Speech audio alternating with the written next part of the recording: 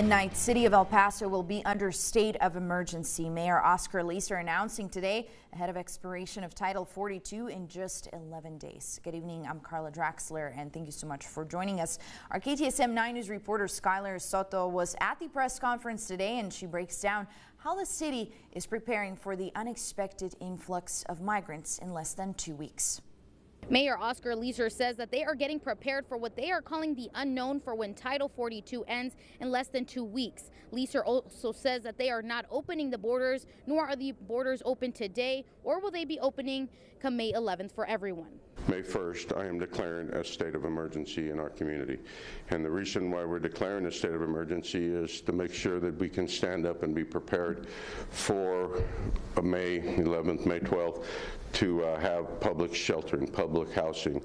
And this is really temporary housing. Mayor Leeser says this is to give shelter to those that have gone through the proper process. The state of emergency will go on for 7 days and then we'll head on to the city council. It will be ratified and then moved on for a 30-day approval.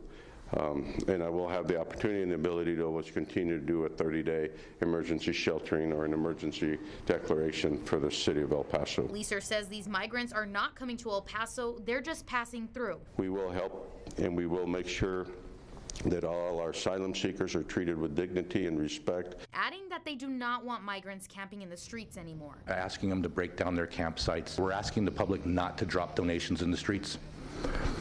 Take your donations to NGOs, to the food bank, to their churches.